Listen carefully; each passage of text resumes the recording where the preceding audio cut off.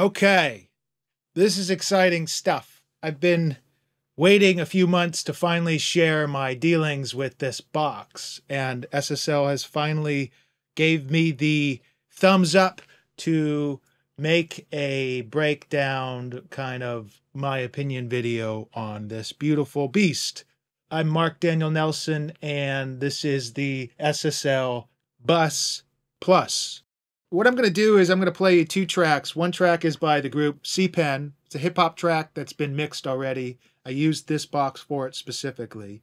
The other track is a rock group from Scotland called Dark at 4.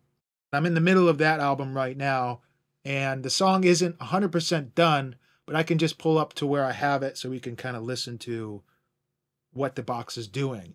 Now I'm going to just fool around with the settings a little bit. I'm not going to get too radical in the sense of going into the details of what I'm doing. It's more about just hearing what the process is doing and how the box responds to the music. Really quickly, before we dive in, I will go over a couple tiny features so you can understand when I'm feeling around with stuff. It's a VCA, very traditional SSL type VCA compressor. But what it has on it is a bunch of features that just floors me. One being an MS mode.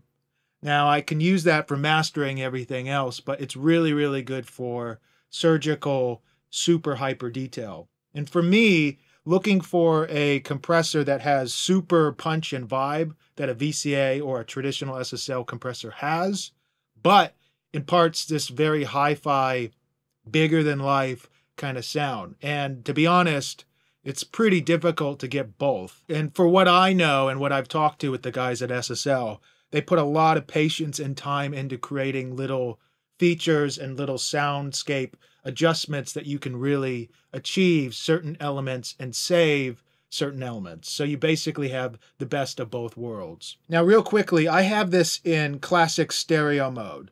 That doesn't mean that it's not going through the other side. The side is off for now. You can actually turn off the box and turn it on and use a feature in the mode position that allows you to change a ton of stuff. So just know that going in when we're doing this. I'm going to leave this on the stereo mode. But if you really want to, you can go into dual mode, which opens everything up, or mid side. Now, I'm not going to do a ton of stuff on the mid side, but this is side, this is mid, and you can adjust things accordingly based on what you need it to be. But for today, I'm just going into the classic.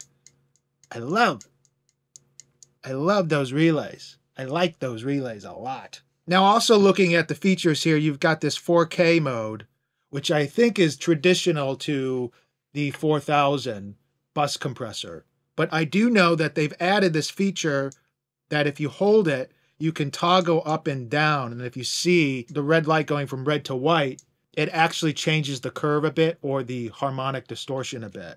I'm a big fan of the orange area as that has a little bit of the harmonic richness I want, but not necessarily clamping everything else down too much. So I'm going to leave that on orange. The other button, the low THD, is a absolute match made in heaven for a VCA compressor. For me, I would put my name on that section as if I was going to design something to create that kind of sound. This hi-fi element that actually lets you keep your low, tight bottom end, but create that color that the VCA is known for.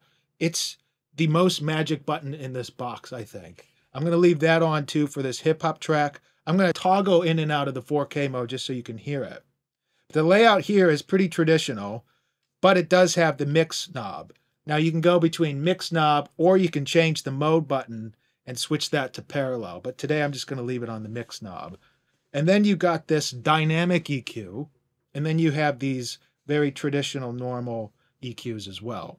The dynamic EQ is really spooky because it does add a little bit of that presence or that little bit of that thrust on the bottom end that you really, really want.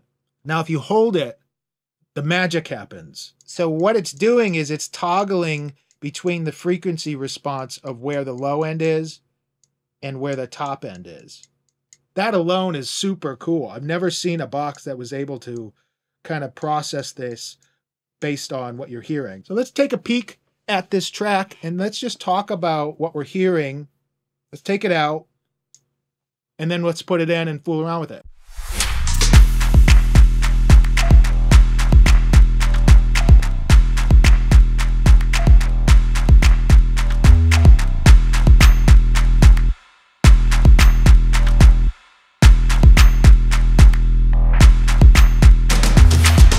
Let's turn up the 4K and get a little dirtier.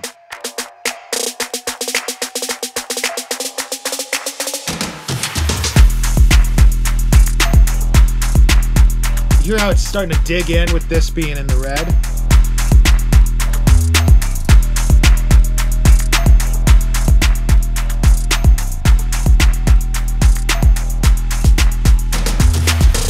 Compressors don't like low end. They usually roll off a bit, and VCAs are actually known for taking a little bit of that out.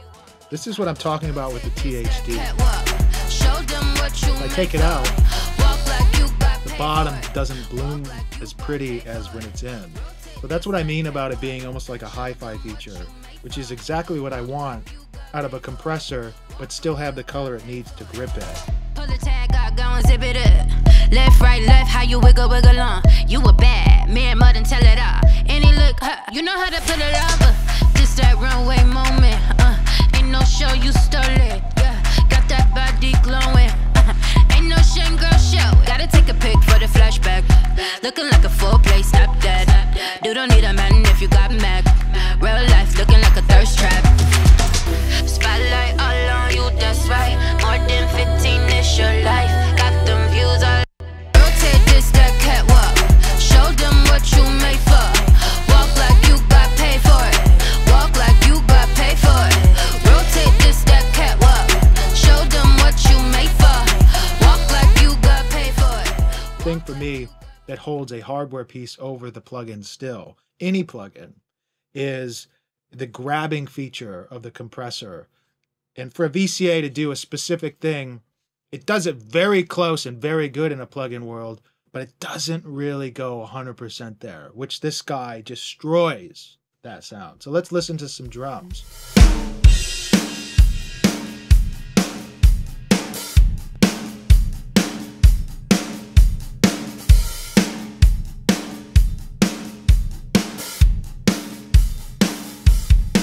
So it's starting to do that clamping thing that I really like that goes over what a plugin can really do.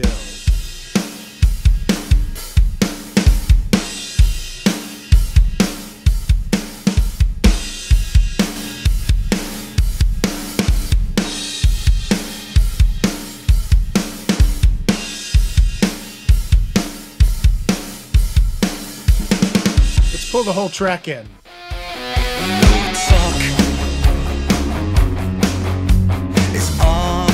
Now this ship has broken down. Just flicking a tiny bit of the meter adds so much character and so much glue.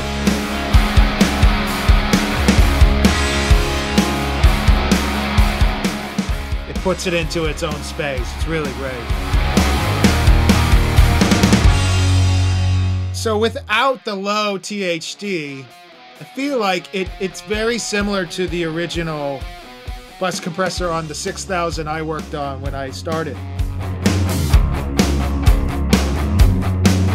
But you pop that in and all of a sudden the transients come back, the kick drum extends. Super cool because it's combining the two features that I love, which is making things big and beautiful, but still retaining that color.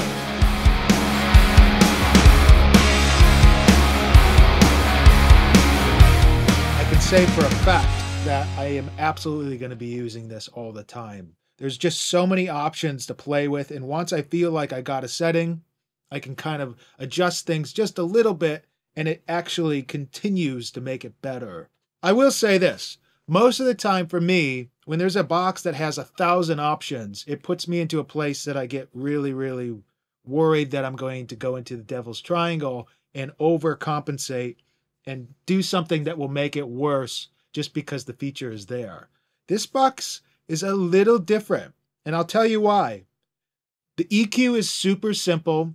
The compression is very standard. I'm very familiar with how I operate a VCA type SSL compressor. But the elements that you can do with the 4K mode, with the harmonics, and the low THD mode is just ridiculous. I haven't even gotten into the MS side of things yet, and I haven't even really used it on anything but mixing. It's a slam dunk. It's 100% slam dunk. That's it in a nutshell. What do they say on the movie critics? That's a 10. This is a 10. This box is a 10. Definitely a 10.